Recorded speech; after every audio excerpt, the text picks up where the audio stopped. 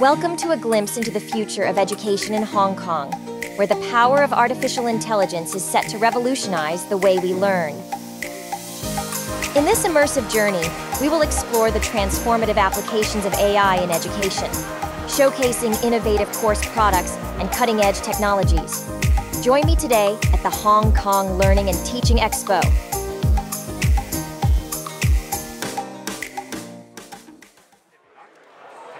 With just a few keywords typed into a computer, teachers can free their hands. Don't blink. In only 3 seconds, artificial intelligence can generate English test questions for all grade levels. These AI-driven tools will redefine education in Hong Kong. I think AI will impact the future of education in many ways. We can think of it as a tool to help us tackle some of the biggest challenges that we face in education to support the teaching and learning process.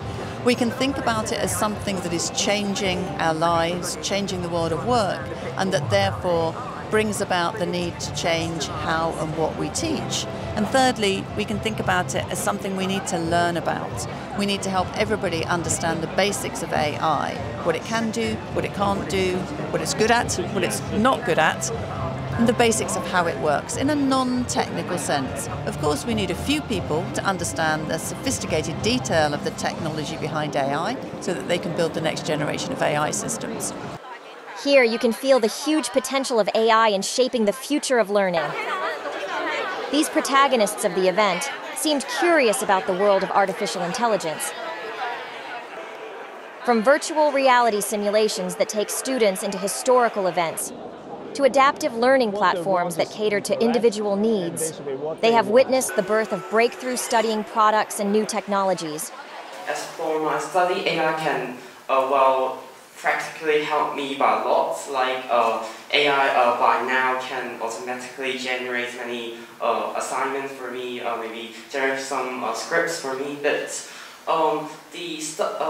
AI cannot replace my studying, and the future of AI cannot replace my studies. And students will still have to study their interests, find out their interests, and study their desired subjects.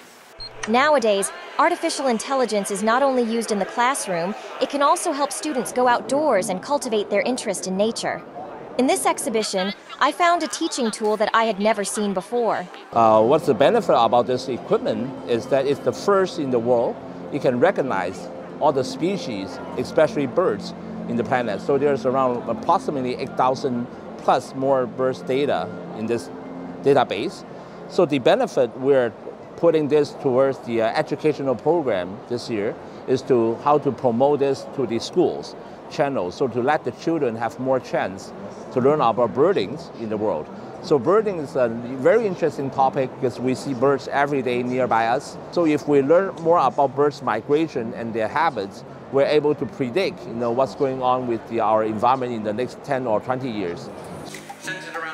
As we conclude our exploration of the future of AI in Hong Kong education, we are left with a sense of awe and excitement for what lies ahead. The potential of AI to individualize learning, enhance student engagement, and empower educators is truly remarkable. What new possibilities will AI bring to Hong Kong education in the future? We'll wait and see.